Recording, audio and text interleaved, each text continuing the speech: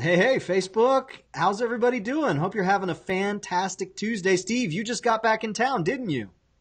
Oh yeah, and I'm glad to be warm. It's 99 degrees here and it feels awesome. Yeah. I have been in Indianapolis, Indiana at an awesome expo called the Hoosier Expo. It's 40 years this expo has been going. There's not another expo out there that's come close to it. Anyway, it was snowing when I left there at about 4 o'clock in the morning, climbed on an airplane, had to be de-iced. I don't like the cold. Yeah, you don't have to shovel sunshine.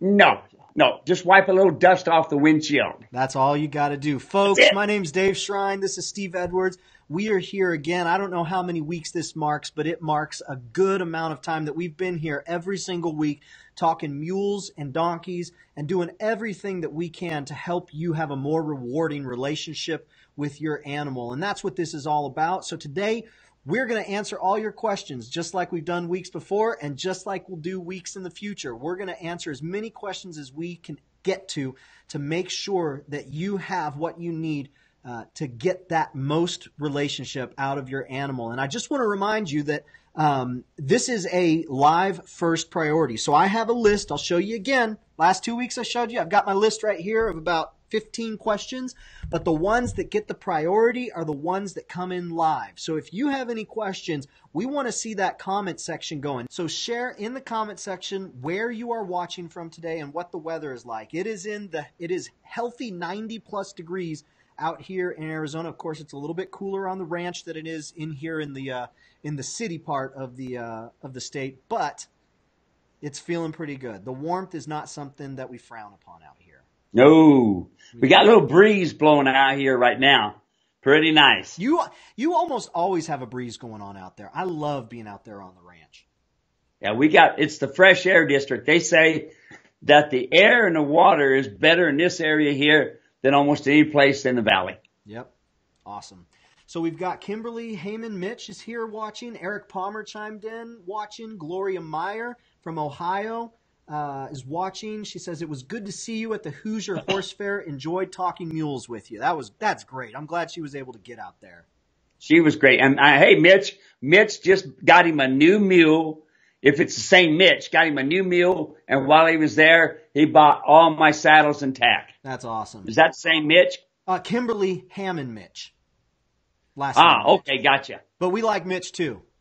Hey, I got a phone call. Well, I call every one of my clients that purchases things and this sort of thing. So I call them all. And I called this one lady by the name of Jana. And she was so excited. She says, we're in telegraphing together. I said, what do you mean? She said, I was just thinking about you, thinking that, wow, how this works so well. She watched me at the Hoosier Expo and watched this mule who didn't want nothing to do with her owner and watched me flap tarps all around and the mule standing perfectly still with the come-along hitch on it. And she said she bought the come-along rope. She went home and took it to her donkey. They've tried for several days to load that donkey in a trailer. She said it took less than 15 minutes, jumped the donkey right in. And she goes, wow, let me try something else. And she took her another colt. And then she took a mule that seemed to be kind of stiff. And she said, Steve, it worked on all of them. She told me she wants to make a video so folks can see how well that come-along hitch worked. That's awesome. Well, we actually have a question here from Kevin, who was at the Hoosier, and he says, is there a video Steve could show the magic button to make the mule lift his feet? And so I do have that video, Kevin. It'll be a little bit hard to demonstrate here without the mule, but I've got videos. Do you want to say anything, Steve? No, that kind of blew people away. I had this mule right there, and this mule had been a pain. This was another mule besides the one that Connie brought me. And this big old mule, boy, wouldn't stand still. This little girl that owned it, she couldn't weigh 90 pounds sopping wet, but she was tough. She shoots archery off of her mule. Wow. So anyway, they said, how do you pick up a front foot? I said, there's a button right here. And I went over and pushed it, and the leg come up, and she goes, everybody went, wow, did you see that? So that's awesome. Yeah, I'm going to find a video. We've got a video specifically of that on YouTube, I believe. I'm going to get that video up there. Let's see here. Let's get into the questions. The first question today comes from Jason Brown. Steve, you ready for this? Yeah, go for it. All right, let's do it. People say that your Trail Light saddle and Fabtron's Trail Light saddle are the same. I caution them. Even if you do make your saddle, your design and bars could be very different. Just because someone makes your saddles doesn't mean they have your design. Do you have anything that that you can add to this to help me convince them and know that they need a mule saddle with mule saddle bars? Well, there's a big difference in my bars and the way the tree's made, and also the way the rigging plate's made, and also the skirting too. There are several things that are different, and no, just buying a saddle that's supposed to be similar to it is not going to get it, folks. It's one thing I put my logo in every one of my saddles, so you know it's the real thing. That's awesome. So there you go. It's got to be the real thing. The conchos too, the Queen Valley Mule Ranch conchos are very, very cool. I like those quite a bit. That's what they're called, right? Yes, yeah, they're called conchos. I like those a lot. Yeah, you betcha. So Eileen Easterday had a question that she posted before we got going. She says, "Hello, Steve and Dave." Hello, Eileen. What type or brand of spurs do you recommend? We haven't talked about this yet. What do you think, Steve? You know, folks, my spurs are all handmade by artisans, and you don't want to spend the kind of money that these spurs are worth. To me, it's kind of like buying artwork. The one pair of spurs, I'll just tell you about one pair. I've got one pair, and the artisan told me that when he sent them to me, I helped him train on his mule. So we did some trading out there. And when he sent it to me, he sent some facts with the spurs so I can send it to my insurance company. But these spurs are $3,500. So the big thing is with spurs is this. And Dave, what we ought to do is probably the next session next week, I'll bring some spurs in and show folks. Yeah, that would be awesome. Folks, yeah, I think we really need to help, because not only the spur, but the way it sets on the boot, having a spur shelf. There's more to it than just having something on your boot. Sometimes it has a shank like this that it's called a lady leg, and it's shaped like that. Some of them are straight. Some of them turn in. So it depends on where your boot is on the animal. So if your boot is in the center of the animal's body, it's going to be one shank. If your boot is below the belly, it's going to be a lady leg shank, which, like I said, it kind of comes up and back around. Spurs are really misused and misthought of. You know, you know how I talk about ask, tell, demand. Yeah. Well, you ask the mule with the calf, you tell with the side of the stirrup, and you demand with the spur. The downside is people hit them with the spurs all the time, rather than using the basic communication skills. Ask, tell, demand, comfortable, uncomfortable. So let me show the spurs. I'm thinking, Dave, I'll look at our schedule, but I'm thinking it's going to be Thursday of next week, because I'll be up in Gillette, Wyoming, and we don't have good cell service where I'm at. So we will work it out. The next time we do this, we'll get those spurs out there. So Eileen, stay tuned. We're going to get an even better answer for you than the one that we've got today. We have a few more people hopping on. I just want to greet them real quick. We'll get to the next question. We got Pat Ingram. Hello, Pat.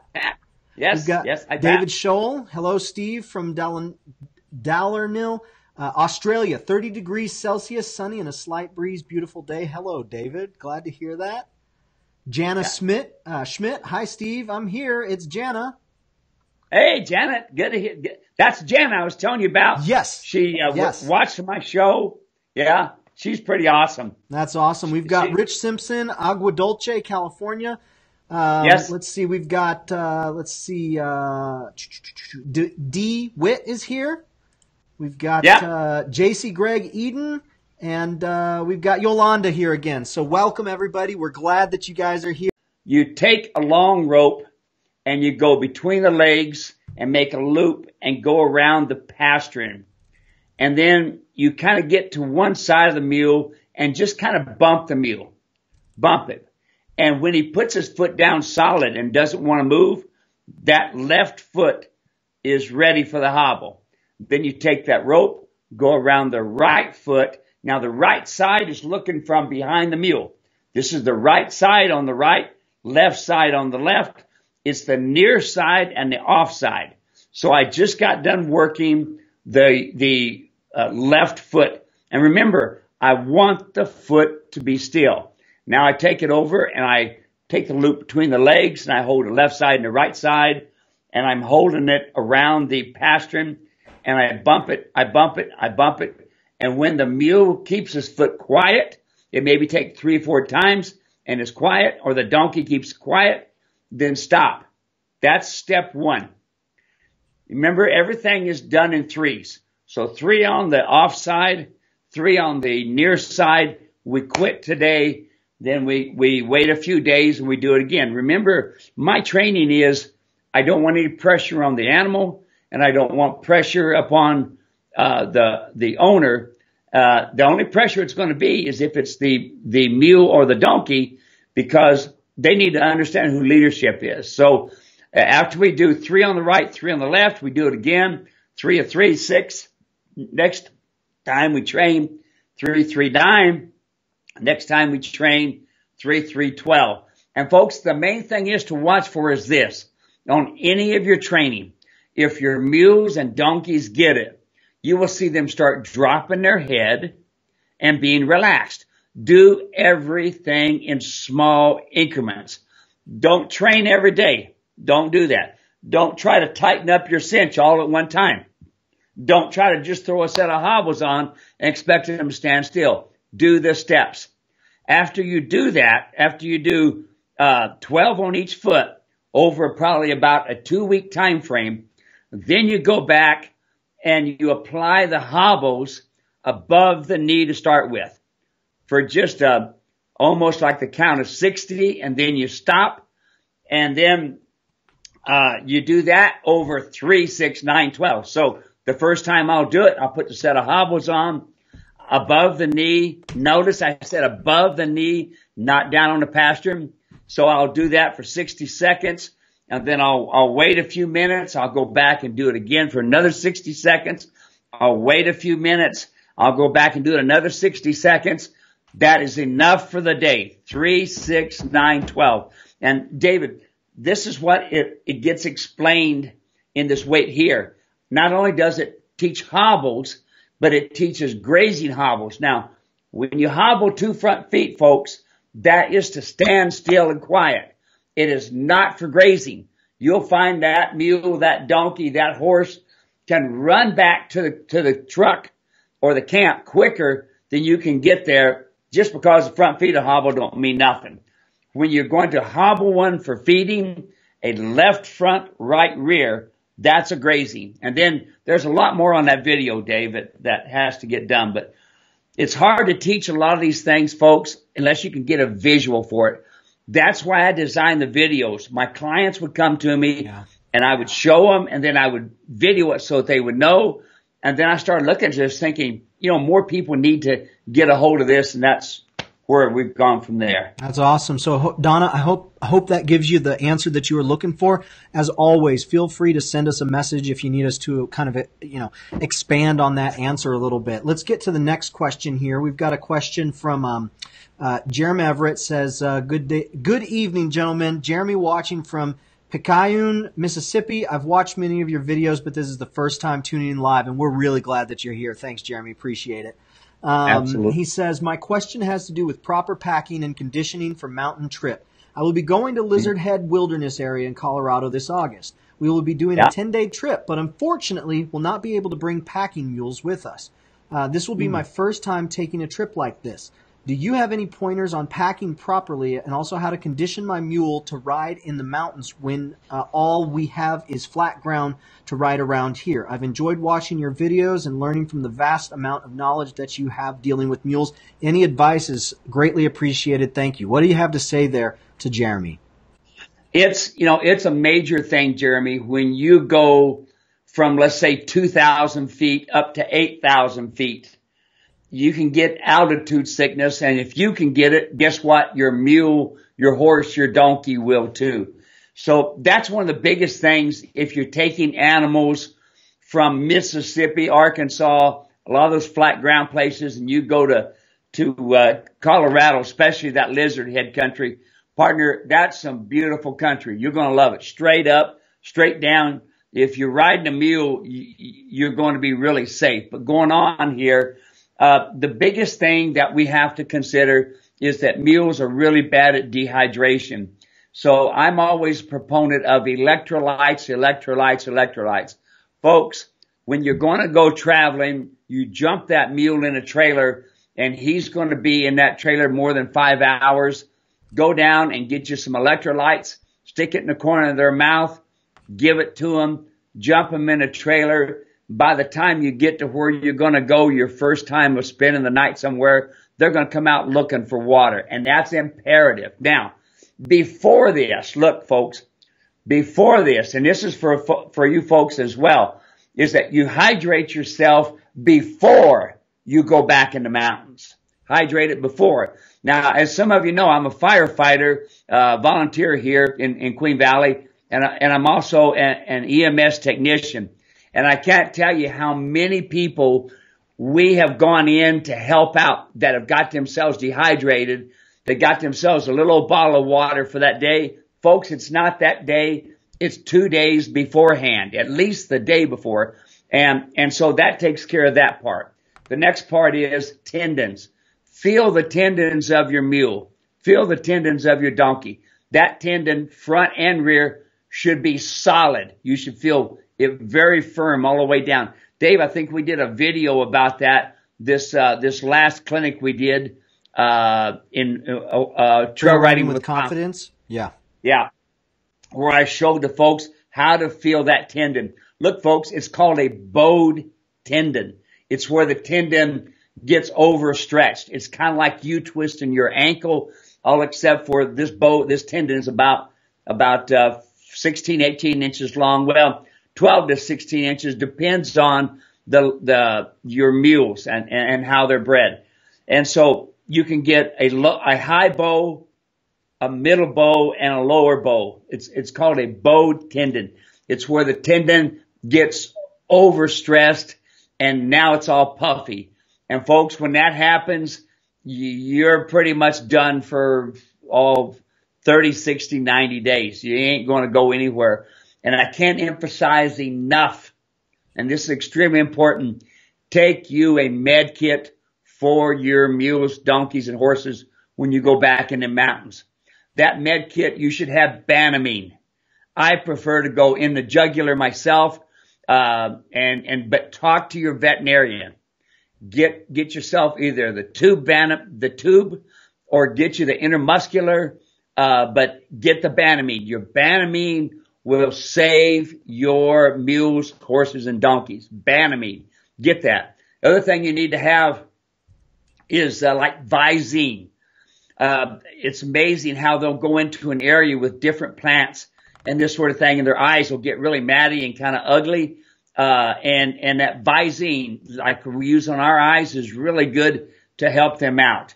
The last thing I need to have you all have is bute. Bute. It's extremely important to have bute. I personally, when I give bute, I reach in, I get the tongue, I pull it out, and I shove that bute tablet all the way back in. You can get bute also in a syringe to where you can give it like a paste, but you need Banamine and you need bute, and you make sure that you get hydrated. Very important. And look, folks, this summer, with it being high humidity and stuff, you should be using electrolytes all the time. Put it in your water. Give it to them in a paste. The biggest problem with the majority of these animals that we quote, and hey, Dave, this last clinic at the Hoosier, I had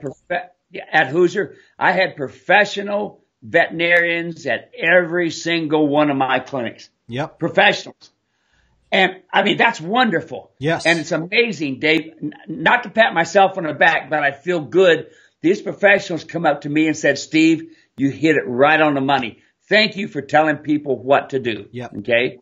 Which is awesome. Thank you. And now the other thing, folks, last thing, I need you to call your veterinarian or go somewhere and get this information. Find out what your heart and respiration looks like. Extremely important.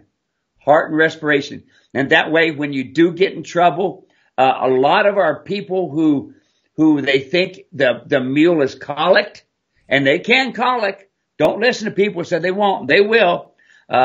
They can definitely do that. They're not really colicking. They're dehydrated. They get very, very concerned. They look at water. They smell water. Take some of your own water with you. And especially if you put electrolytes in the water, they'll smell it and look at it. When we used to go to Bishop, that was about 14, 16 hours trip, pulling a 40-foot trailer with mules.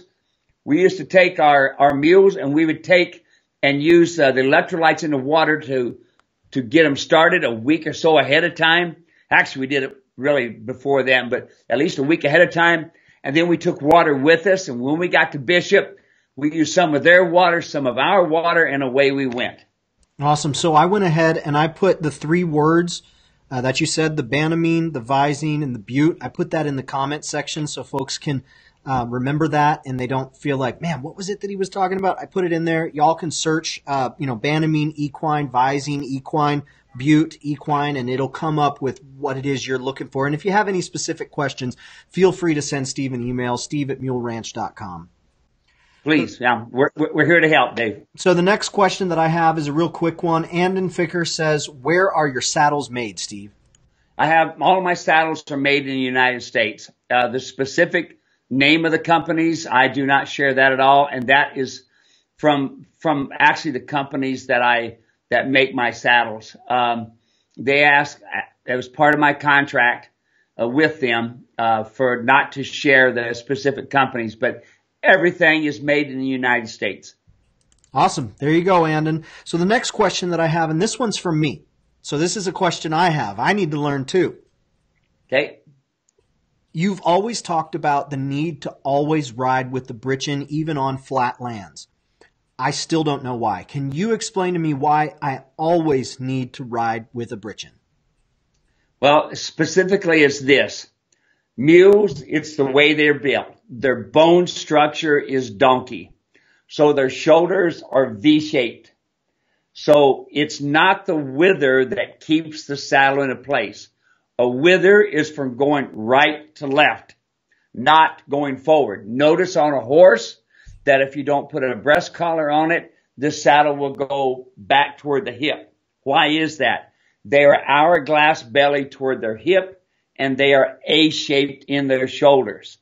So because of that, it makes no difference, flat ground or mountains, your saddle is going to go on top of the scapula. Now, Connie, that was just in my clinic here at Hoosier, she had a nice mule, Dave. Oh, multi-million-dollar mule just in disposition alone. Yeah. Oh, this is a sweet mule. Sweet mule. That's great. She said, I've had this mule for 2 years, and it's got to where it won't do nothing for me, doesn't even want to come to me, nothing. And I said, oh my, that's terrible. I said, where do you live? And she said, Illinois. And I said, how far are you from Indianapolis? She said, 3.5 hours. I said, if you bring your mule to the clinic, I'll change that for you. I'll tell you what, Connie, we got to get her on this thing. She will tell you that mule met her at the gate every day there at the show. Her biggest thing was she didn't have a rear cinch. She didn't have a breeching. And when she came to me, I wished I'd have taken pictures of it, Dave. I didn't do it. I should have. I was sending you messages all throughout the week, and I said, give me pictures. So for next time. Yeah, I see the poor mule, and I'm thinking, I just got to help you, you know? Yes. And anyway, I tell you what, I'll contact Connie and see if she'd be nice enough, I'm sure she will, to put the saddle up on the scapula and this sort of thing. and so that we can see it. I mean, she said, wow, I can't believe the difference. And Dave, it blew her away when I used the come along hitch to get the mule to stand still. The come along rope was laying on the ground. I didn't touch it. I took a big blue tarp and put it all over that mule, and the mule stood perfectly quiet. Yep. She said, I can't even put the saddle on it without the mule chasing all around. She would tie the mule to a high post, and the mule would come to the end of it and couldn't go no farther. When I showed her what was going on around, I took and turned the mule loose, and I started to put the pad up. The mule immediately left, and she left because her back was sore. And I showed him. I run my hand down it, and I palpated the back. And a couple of veterinarians in the audience spoke up and said, that mule back is sore, and that mule's shoulder is sore. You know. Oh, Dave, I meant to tell you too. There was a pathologist there, veterinarian pathologist, where they open these animals up. Yes. He said, Steve, tell these people about the scapula. You tell them about it, how it goes up and down. Yep. You're correct. He said, but tell them that the very end is very sharp. And he gave me this piece of paper right here. Okay. And he says, do you see how narrow this is right here? He said, that's the top of the scapula. He says, as it pounds on that scapula, it bends it over. He said, Steve, it literally bends it over. Then it stresses out all the tendons and the muscles and stuff. Yeah. And he gave me this and said, that's the top of the scapula, Steve. That's what it looks like. Folks, ain't a lot there. No. He said, you put a 30-pound saddle on that and tighten up the cinch. That's a lot. And then you put a 100-pound person on top of it. It don't take long. He said, literally, it bends it right open. Yeah. It blew me away, Dave. I learned something more at one of these clinics. You know? That's pretty much your MO, continually learning, continuing adjusting, continuing growing. And that's why we continue to do these things here, because we got to pass along that information. So that was helpful. I appreciate you answering that about Britchen. Denise from Michigan, who was at your Why Does My Mule Do That clinic, she actually had a question about that too. And so I said, you know what, Denise, I need to ask him about that. I said, shh, don't tell anybody that I don't know. I'm going to ask him about that, and we'll get him to answer it for both of us. So I'll make sure to give her a link to that. The next question that I have here comes from Jana, and she says, Steve, can you talk a little bit about the right brain, left brain aspect of the mule, and then go ahead and compare it to a horse for me, please and thank you. The right brain, left brain, horse, mule, donkey, all the same. What they don't have is the cranial lobe that tells the right side what the left side's doing, the left side what the right side's doing. So, and their eyes are wide apart too. So when you get close, they have to turn like this to be able to see you, to see the whole of you. So, that's basically it, Jana. Jana's the one I was telling you about that, I called and just to thank her for she bought some bits and some videos. And she says, Steve, she says, you must have been, we're telegraphically touching each other. She said, I was just thinking, wow, Steve taught me how to do this. I loaded my donkey in 15 minutes, called my husband. He says, nah, you didn't do that. She says, I can't wait to show you when you get home. That's fun. Yeah. You know, that's what I'm here for. That's great. Awesome. So the next question that we have is from Yolanda, and it's a little bit long, so let me get through it, and then hopefully you'll have a good answer here. I have a question that bothers me a lot. It doesn't have anything to do with mules in particular, but more of a health question about buying a horse. So we'll go ahead and talk about it here. We are looking for a good horse for my daughter and found one, but she has a fishbone back where the kidneys are, and she is peeing in short parts, and the pee color is brownish instead of clear yellow. Is it correct that she has to do with the fact that her kidneys are not good because she is from Spain and she is approved breeding mare? But if she is approved, what is she doing here in our country at a horse dealer stable? So that gives me that she is no more good for breeding than that something has happened to her and put her in this situation she is now. For the record, my Spanish mule is doing fine. So any comments there, Steve? Well, when your urine is dark, you're in trouble, especially when it's with a mule, a donkey, a horse in your equines.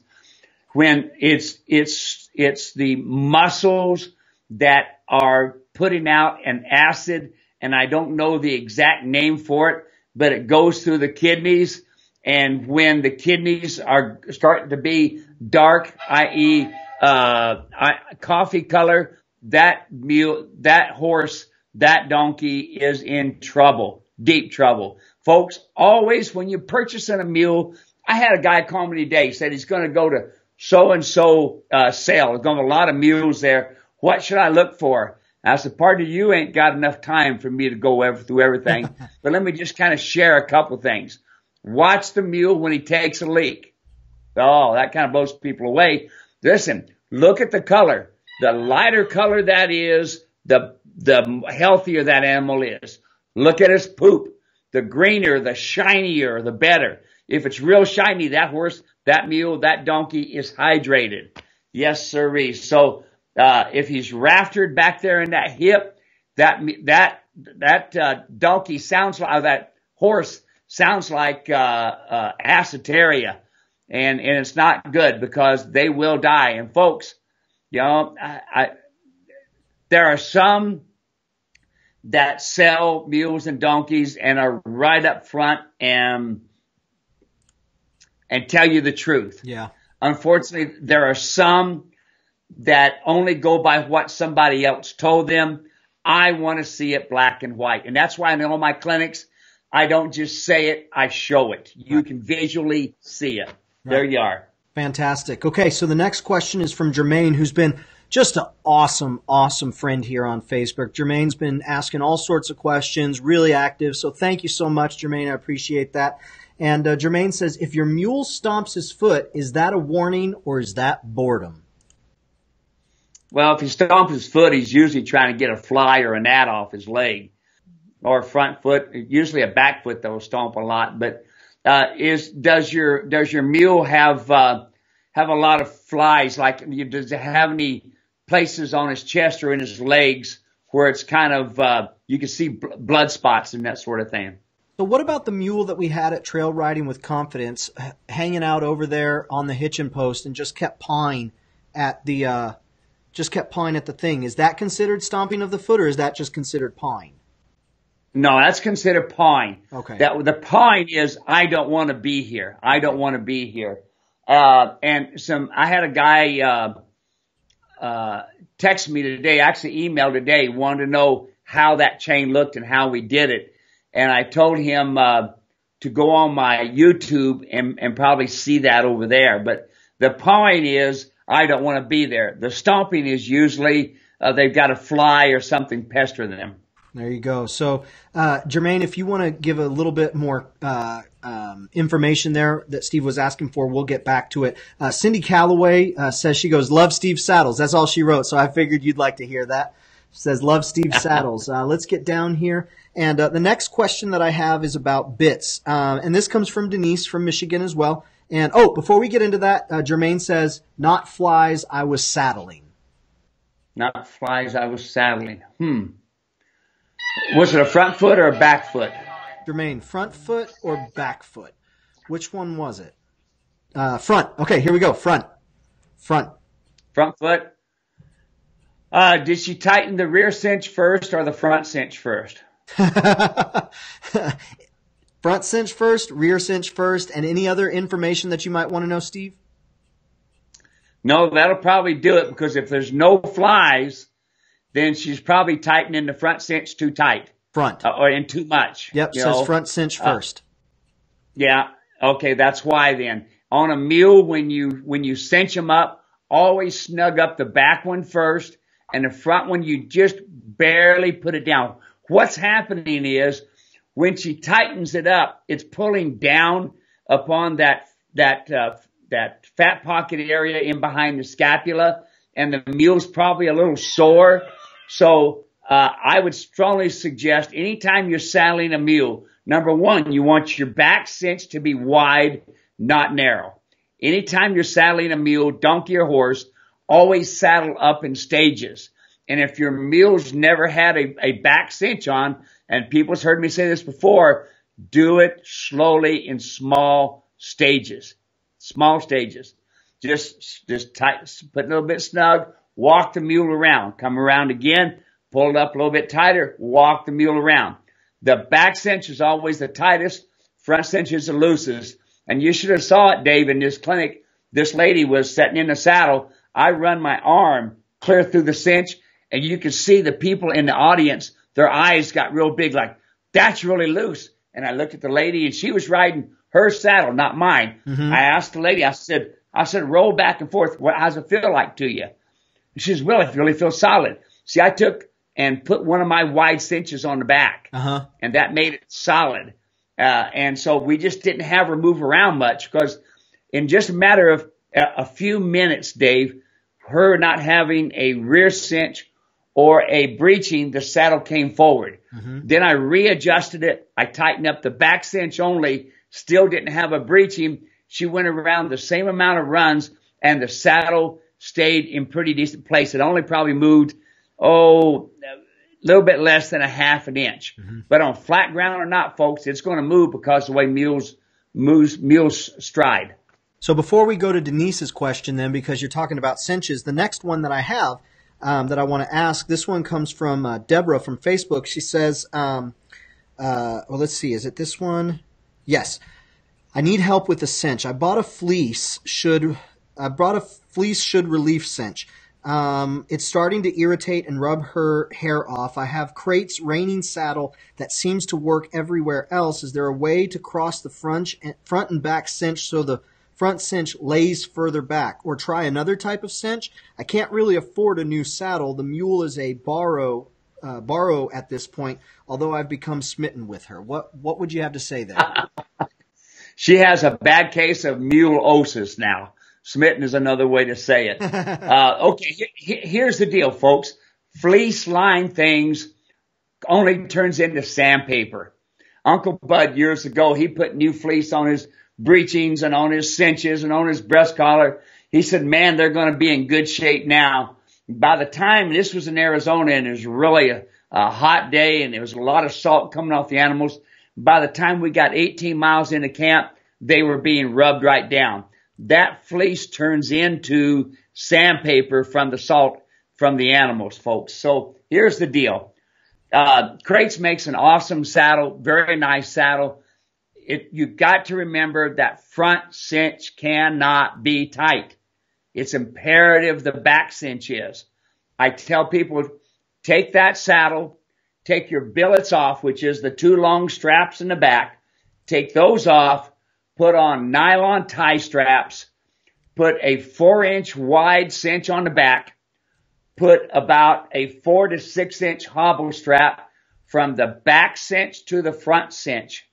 And then when you put your breeching on, make sure that the breeching, the hip plate is in the center of the hip between the dock of the tail point of the croup, and that your breeching is fairly straight for flat ground, tipped at an angle for mountains.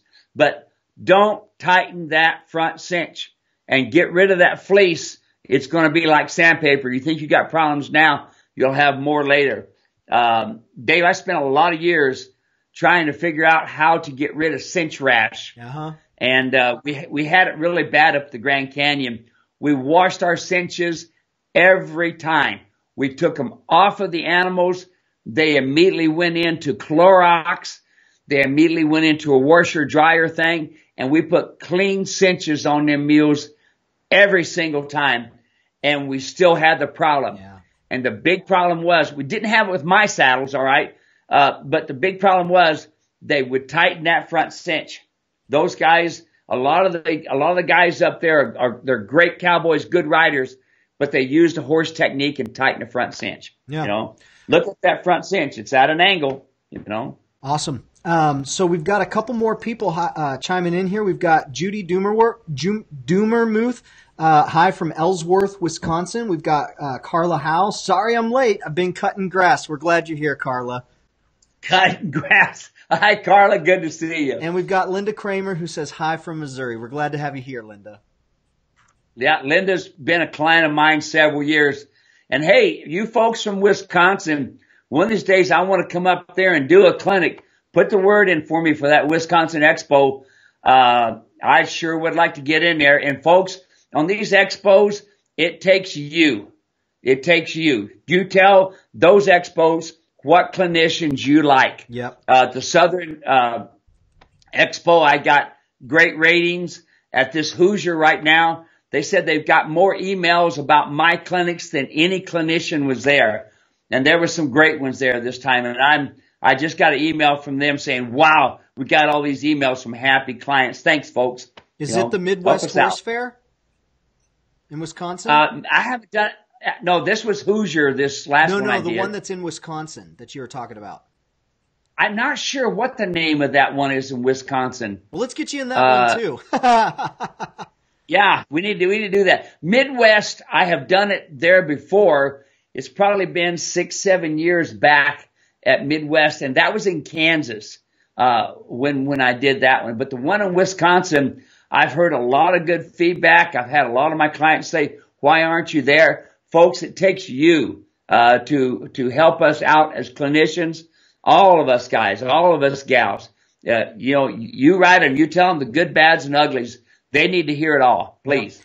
So Jermaine has a couple follow-ups, and I told Jermaine to actually give you a call and send some pictures because I know that you'll want to spend a little bit more time one-on-one. Yes. But says, I was mostly worried that this was a warning of an impending kick, and says that I'm using both cinches, saddle and saddle pad. Are all yours, and I'm putting the front on first, but I'm not doing it tight. So I'm figuring this is something you may want to talk a little bit more one-on-one to solve it and make sure that everything is good to go.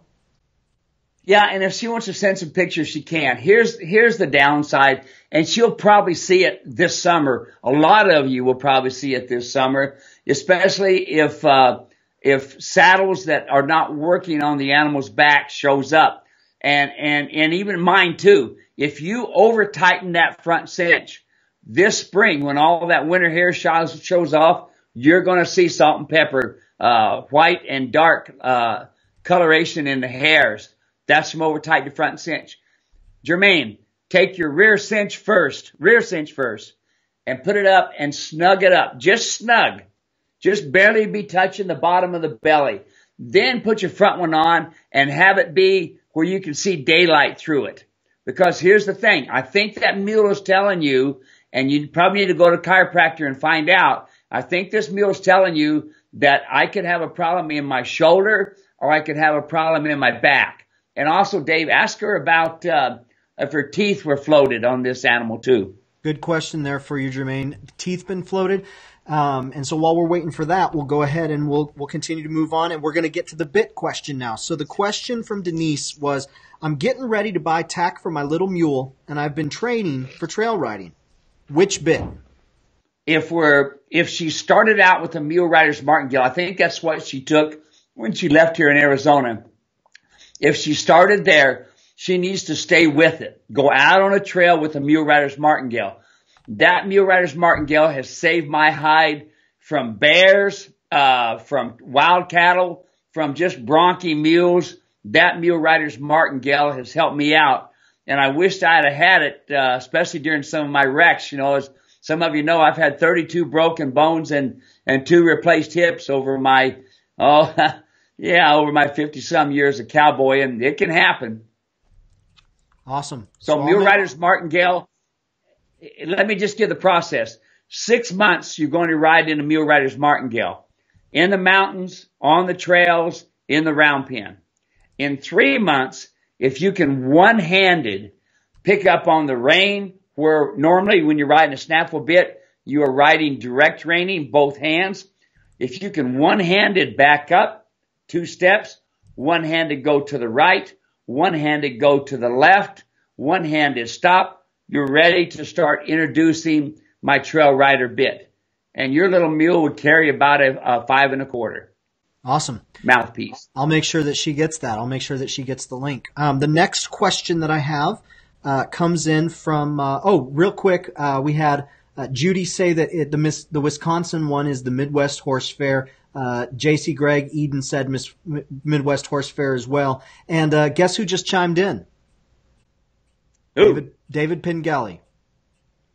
Hey, the coffee man. Coffee man. Yes, sirree. Awesome. He says, coffee. Check your email tonight. I need your thoughts on a mule. Can I trade you some coffee for your input?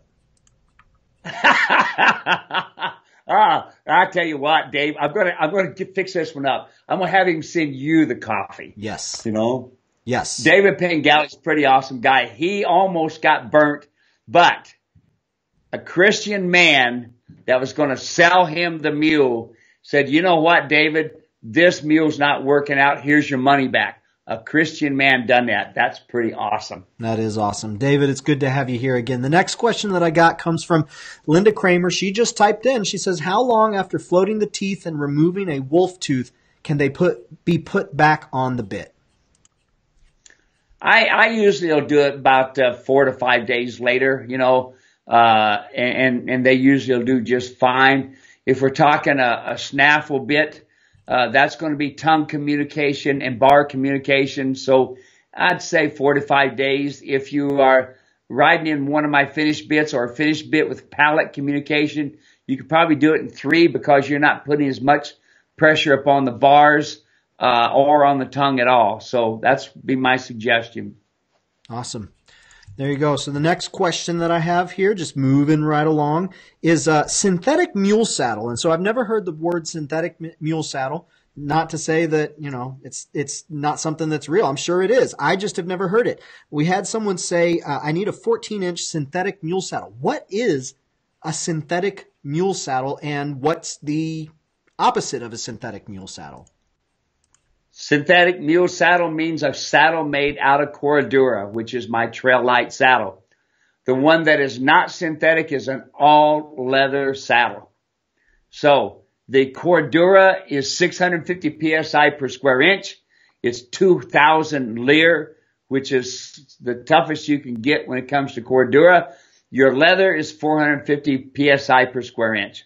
And I learned this from different saddle makers in my expos who shared with me their knowledge, which is what I love to do. Awesome. So that answers that question there. The next question that I have, we're rolling right along here, is what should we feed a 10-month-old donkey? We have 4 miniature donkeys who get nothing but pasture, hay, and minerals. Today we bought a 10-month-old mini mule. Does he need grain? This is from Mary on Facebook. Mary, I never suggest grain for mules or donkeys. They don't need the carbohydrates, i.e. the sugar. The problem with the donkeys, the biggest problem that we have is that, I thought somebody was knocking on my door. It's Jess. Jess, that'll do. Jess, here. My buddy Jess, my border collie puppy is in the room with me. Is Jess there? And yeah, Jess is here. Jess here. Jess here. Up here. Here. There he is. There's my buddy Jess.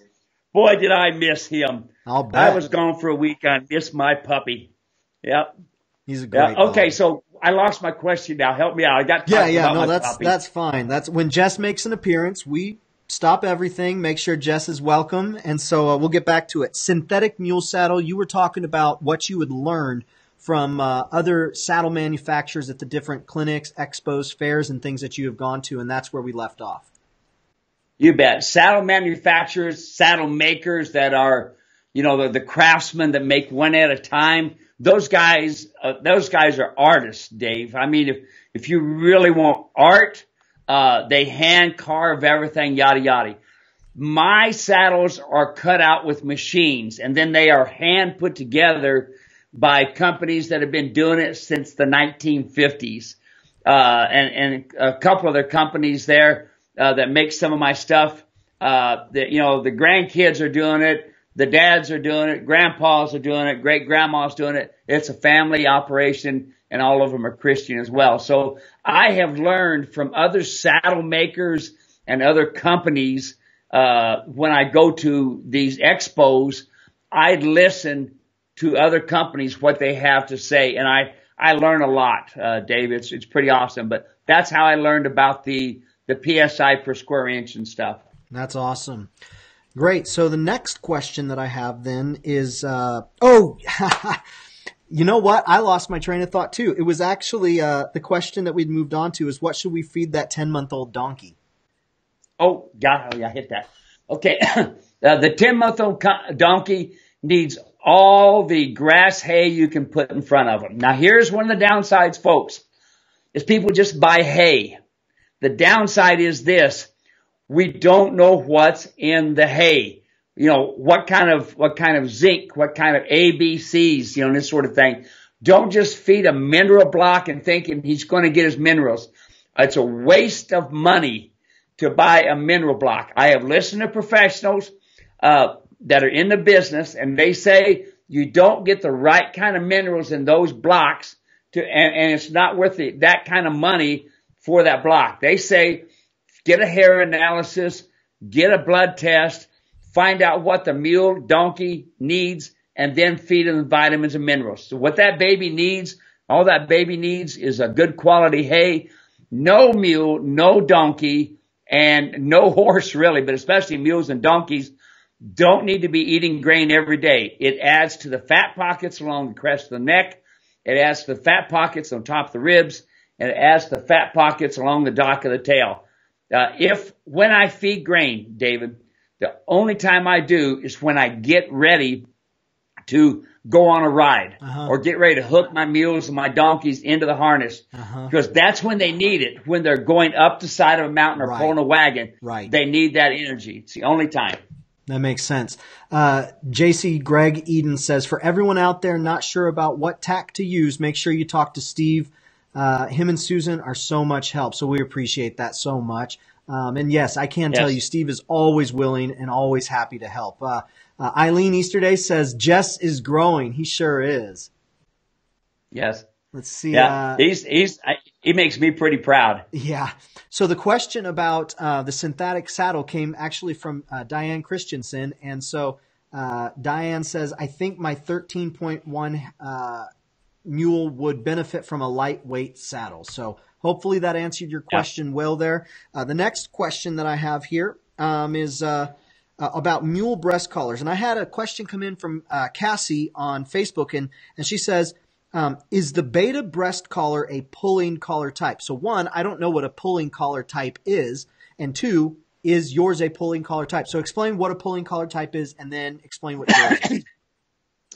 Okay, when a mule is walking, as they walk with their shoulders, when the shoulder hits the breast collar, it's saying saddle, stay forward.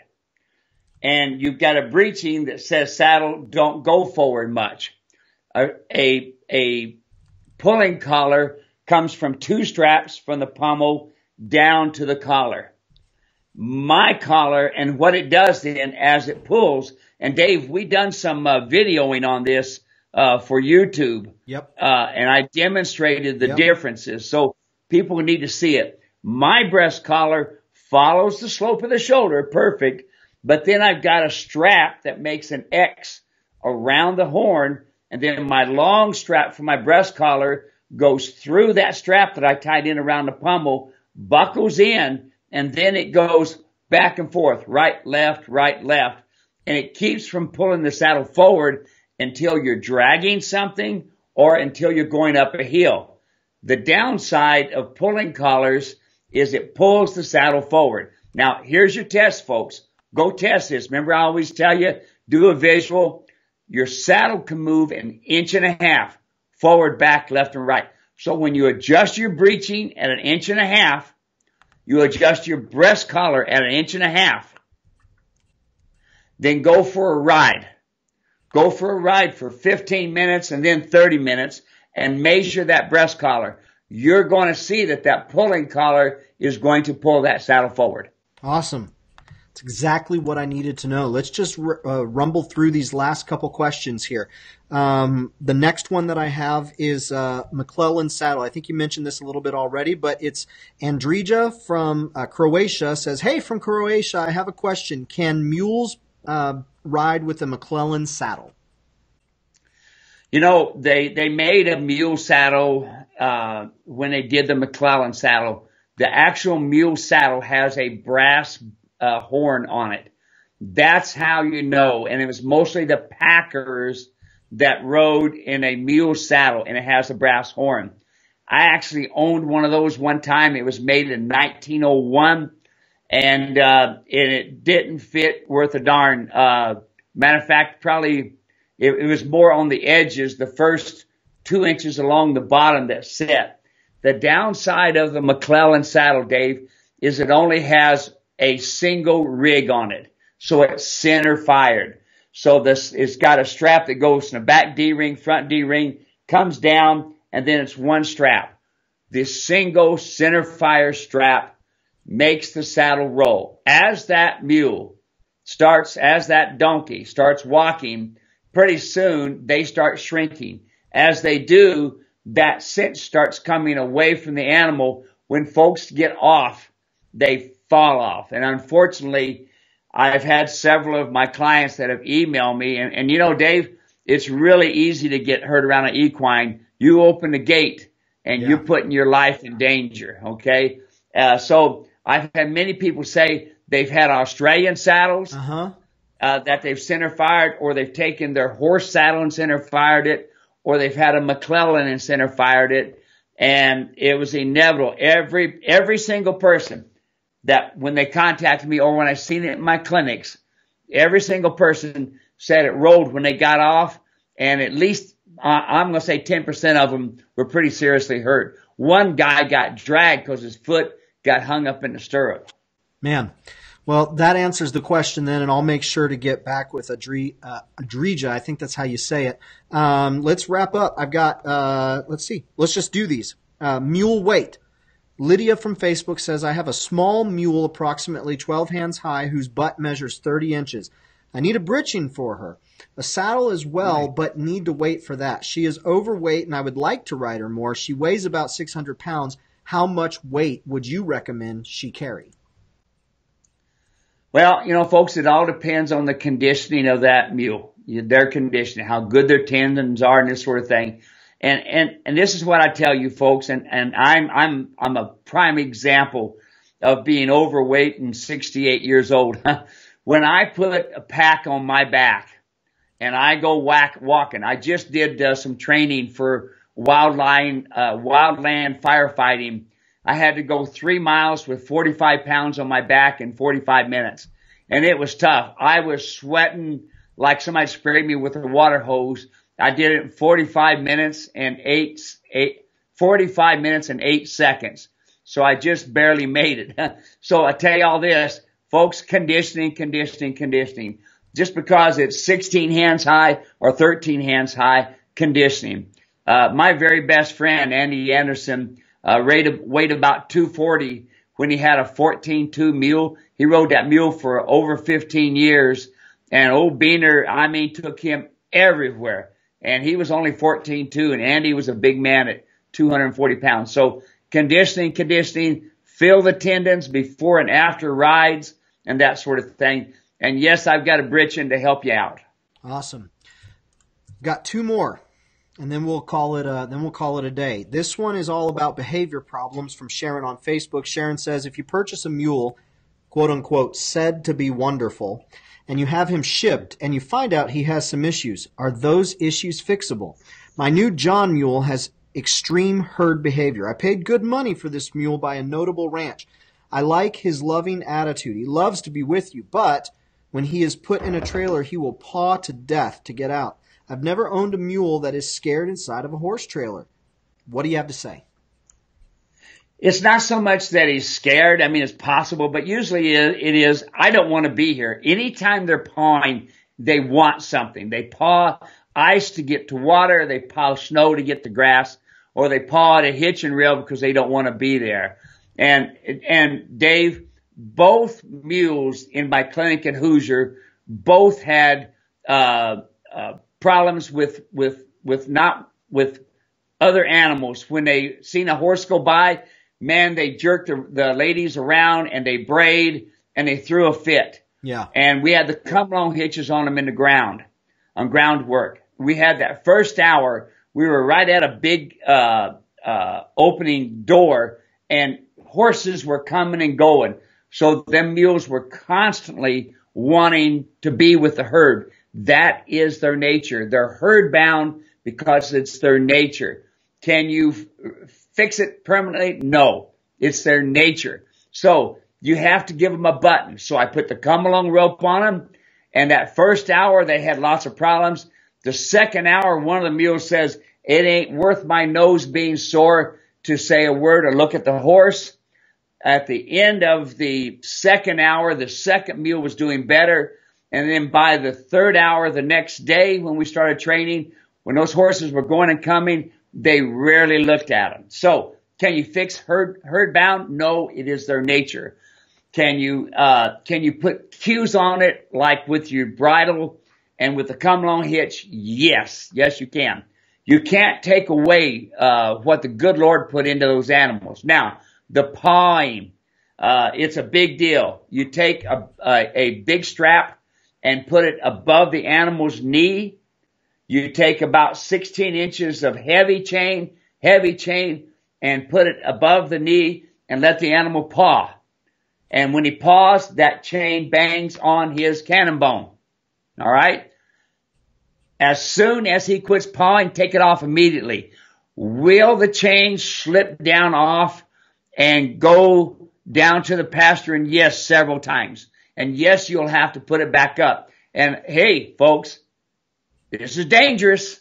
Anytime you're working around any animals, this danger, anytime you pick up a foot or get down around one of them, they could paw at a fly and your head's in the way. Helmets. Wear a helmet. That's one of the things that so many people said when I was out doing my clinic in the Hoosier. Yeah. Wow, you're the first cowboy we ever seen that wears a helmet. So hopefully that answers the question. I think, Dave, we did that one video when that trail riding with confidence and the folks from Arkansas. Yeah. Maybe we might can help them there. Absolutely. So I've got one more question. Before we do that, do me a favor real quick, Steve. We have a glitch on Skype. Can you look at your computer, push the camera button, and then push the camera button one more time? The audio and the video are not synced up well, and I want to make sure that I can use these for YouTube afterwards so folks can get it. So push that camera button. Okay, I've done that. Yep, that's it. Okay. That's what I needed.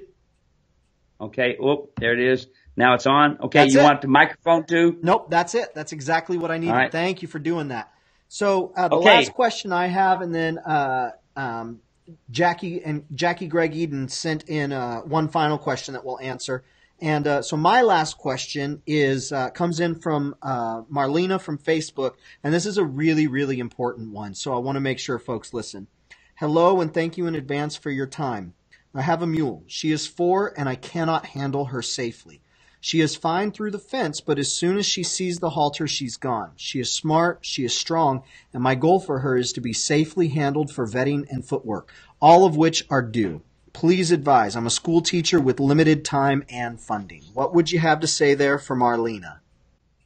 You know, when you got one, Eileen, that doesn't want to be with you, and they do fine with treats. Hey, give me a treat. And then you bring the halter and they decide to leave. They don't want to spend any time with you. And you're probably better off finding a mule that says, hey, Eileen, good morning. How are you? Oh, I'd like to have that halter. Bring it over here. Oh, the saddle, good deal. But if you show one a halter and they say, I'm done with you, you could have some other problems, especially if they're on the other side of the corral and don't want nothing to do with you. And don't get me wrong, it's a difference between one that doesn't want to be caught and one that doesn't want anything to do with you. Eileen, it doesn't cost any more. Folks, listen to me. It doesn't cost any more to have a well-mannered, good disposition mule as it does a sorry one. I don't care what color it is. I don't care how pretty it is. Folks, it's amazing how many, just in Hoosier this weekend, they first told me it was a good-looking mule and how pretty it was. I want to hear it's got a great disposition and can't wait to see me. That's the kind of mule you're looking for. That's the kind of mule that wouldn't hurt you intentionally. Do they all bite? Yes. Do they all kick? Yes. Do they all run off? Yes. Folks, it's an equine. It's what the good Lord designed in them for flight and fright. We're a predator. They're a prey animal. So my suggestion is find that mule a home or take it to a professional and see how it goes. But listen, Eileen, if that mule doesn't want anything to do with you through the corral, I'd be very hesitant going in that corral. Yeah. I think the one thing to underscore there is you cannot take their nature out of them, and you cannot make equine training safe. It's always dangerous. You can do things to be safe about it, to go about the safest way possible, but it is always going to be dangerous when you are working with equine. That's right. They make helmets and vests for a reason. Right, absolutely. So let's do the last final question. We went a little bit long today, but folks have been watching. We've had we got 22 people still watching right now. We've had as many as I think 29 watching today, which is just fantastic. These get viewed by hundreds and hundreds of people, so we're glad to do it. The last question is, I've been told that a John mule doesn't get his brain until they're 8 years old and a Molly about 5. Is there any truth to this? You know, folks, I've heard people say over and over and over and over again, I prefer a John or I prefer a Molly. Mollies are better than Johns, yada, yada. I have had sorry John mules. I have had awesome John mules. I have trained sorry Molly mules and sorry John mules and awesome Molly mules. It makes no difference. They completely get their bone growth and their growth and their final mindset at 7 years old.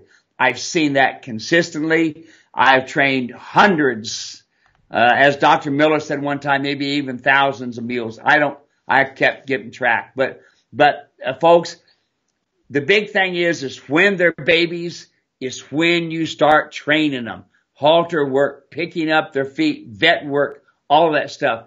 By the time that mule is 3 years old, he should already have a super idea of what's going on. Should not have any problems with a shoer. Should not have any problems with the vet. Should not have any problems that coming to you. You know, if that foundational training was done right from the day that they imprinted that animal until that 3 years old, if everything was done correctly, everything should go smooth. If you look at my video of colt foundation starting, Dave, every one of those horses or mules in there were basically had a lot of good foundational training to them from imprinting up, and every one of them people, all 5 of those people that rode were not professionals. This is the first time they rode one, and because things were done right when they were babies, and then the foundational training we did to prepare them for their first rides, everything went smooth. I cannot emphasize enough, get Dr. Miller, Dr. Robert Miller's books on imprinting, imprint them babies. Awesome. That's it. So let's do one thing before we sign off. Let's see that business card again. Well, another thing too, I haven't had any hat comments. Okay. Now, Steve wants some hat comments, y'all. Yeah, you know, I know there's some folks out there that kind of comment about hats and stuff. I've got a bunch of them. It kind of depends on the part of the country, but hey, I'd like to get comments on the hats. Which one of these hats you like the best? You know, this one here is a Montana type crest on it. This is the Montana type cut, and it's an awesome hat. Here's the knife. First 25 people that email me, I will send them. I will pay for the freight, the shipping, and all. Be sending 3-day priority. You get my super knife serrated. It is an awesome knife, folks. I mean, hey, just look at that. Serrated. It is awesome. That puppy can flat cut. And notice, Queen Valley Mule Ranch on there. You see that?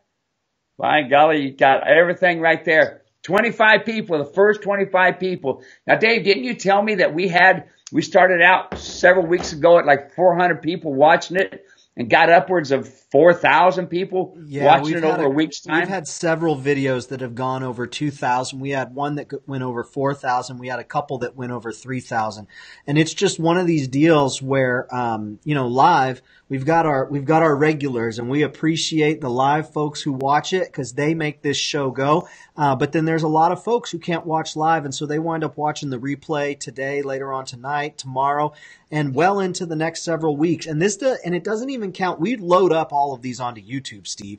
And I don't know if you know this or not, but I've been making chapter markers. And so when folks see that we talk about something and I load it up onto YouTube, all they have to do is click in the description section, click the question that they want to hear, click the time marker, and it takes them right there. And so we've had probably a couple thousand views on the replays on YouTube as well. I don't think there's anybody else out there doing this. We're happy to do it. We're glad to do it. And we'll keep doing it as long as you guys keep showing up. If you guys aren't here, there's no show. So. Yep, you betcha. Awesome. You betcha. And look, on these DVDs and stuff that I have, Dave has set it up so that some of these things are digital. You just push a button. I don't know how it works, and it goes directly to your computer. So, I'm trying to do anything I can, folks, to help you out. I travel throughout the United States, throughout the world. That person from Croatia, I think that's a first for me. Yeah. In Croatia. That's great. I get emails from all over the world. I just sent a saddle to Costa Rica.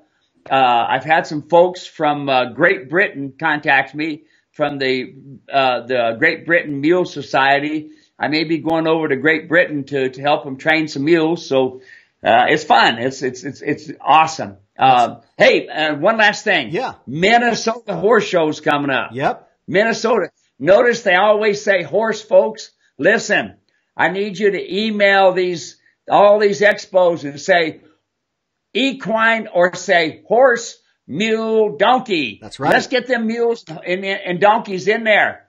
Okay? That's right. We've got several folks who I know are going to meet you there.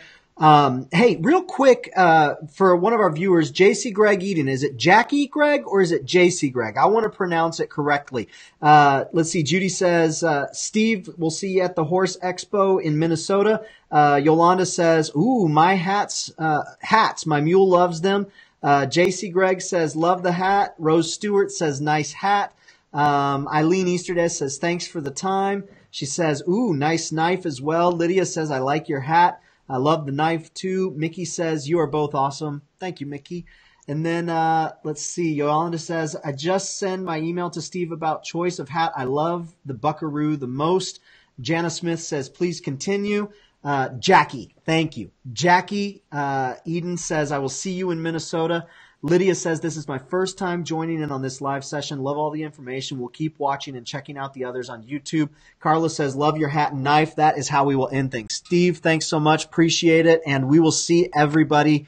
We'll find out a time for next week because you're going to be traveling. We will find the right time and we'll let everyone know. Sound good? Absolutely. Sounds good, partner. All right. God bless. See y'all. God bless. Bye-bye.